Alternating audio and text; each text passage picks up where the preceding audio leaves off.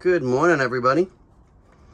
So we're back on the Ultravant. Got to disconnect the flaps that go to the engine.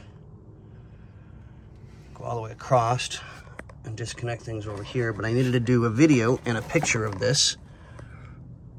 Yellow to the back, brown to the front for there. Okay, so now I can disconnect them. And the green one isn't hooked up to anything. Oh no, that was this one. So we're gonna put the green and the red.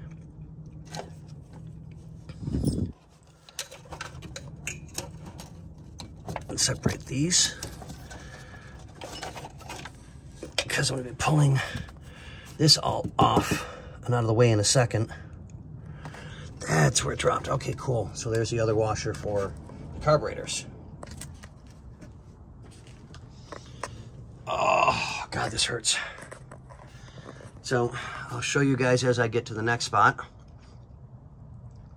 We'll get this all taken care of, start pulling belts. I know I got to pull the alternator and everything off and disconnect wiring. But we're getting there. It's just, it seems like there's a lot of room, but you've got to be on your knees, bent over everything to get inside there, and it hurts. So we'll do a little bit and then stop, do a little bit and then stop.